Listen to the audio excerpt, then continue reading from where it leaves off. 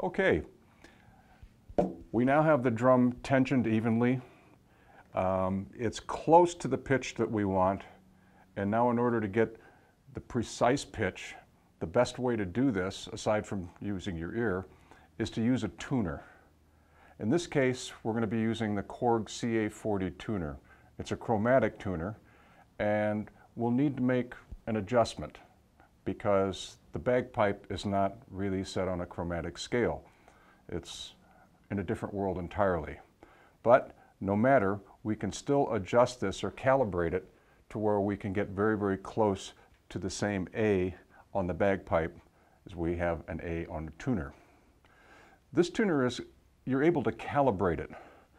So using these two buttons, I can move and change where the normal A on a piano is A440, concert pitch, but in many cases nowadays, the bagpipes can be anywhere from A is equal to 476 all the way up to 490. But we're going to stay in the range where this tuner allows us to be. It goes up as high as 480. So I've calibrated this to A is equal to 480.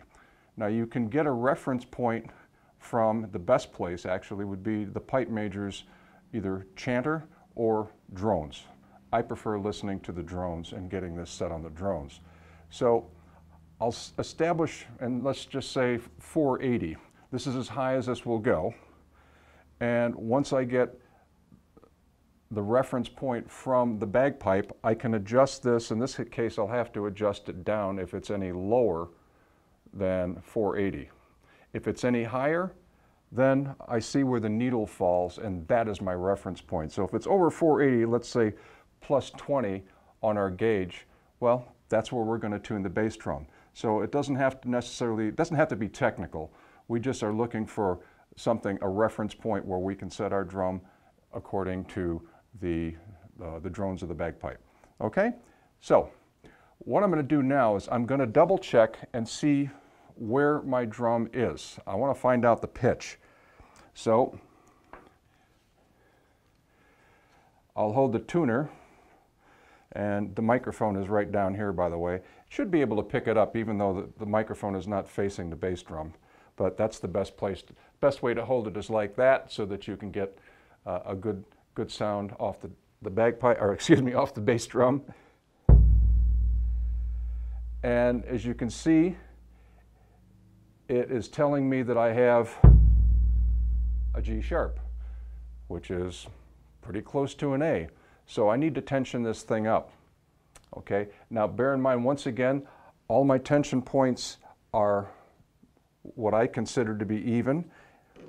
You can always double check by placing your left hand over the opposite, or over the left side of the drum. Okay, reference point. Carrier, right side, left side. Place my hand on the left head.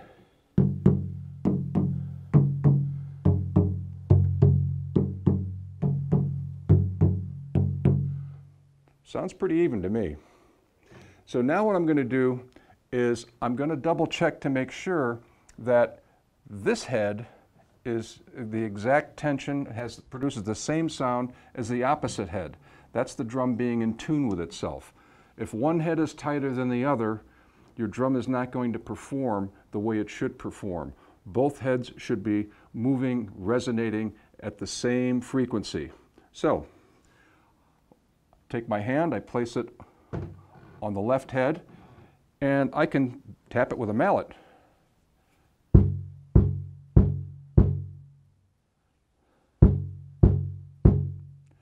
Now I repeat the process. I go to the other side, I put my hand on this side of the drum and tap the other side. The drum is in tune with itself, very Zen-like. So, I've established that the drum is at a G sharp. It needs to come up. Now that the drum is pretty close to being in tune and we've taken all the slack out of it, I don't see the need to do the crisscross pattern when the drum is this close. When we're putting new heads on, it's important to try to keep everything balanced, as long as you don't overcrank any particular lug.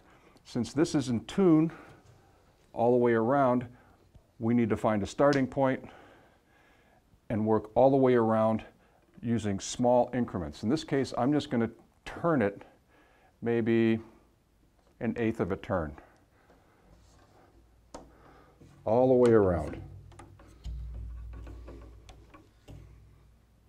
Got to reach around this carrier here, or this stand. Stands are very handy things to have when you're tuning a drum. That pitch has come up. Let's see where we are. Wake up the tuner. Well, what do you know?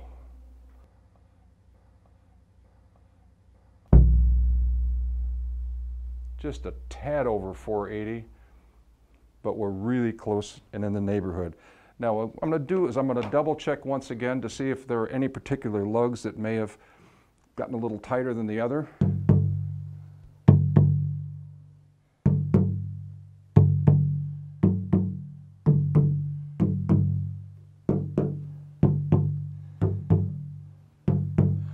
This one's a little bit tighter than the rest. I'm going to take it down just a bit. And now what I'm going to do is I'm going to reset the heads just a bit by squeezing both of them just a little. Make sure that there's no part of the head that's sticking on the bearing edge. And check it again. Right on the money.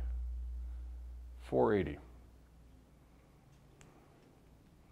And I'm using A because it's probably the most common note used to tune the bass drum. The idea behind pitching this to the bass drones is that you have a functionally tuned instrument that's an integral part of the band. It doesn't just produce a percussive effect, it produces a distinct note which helps with your overall ensemble sound. So that's why the A is probably the most popular note that bass drums are tuned to. That's functional tuning.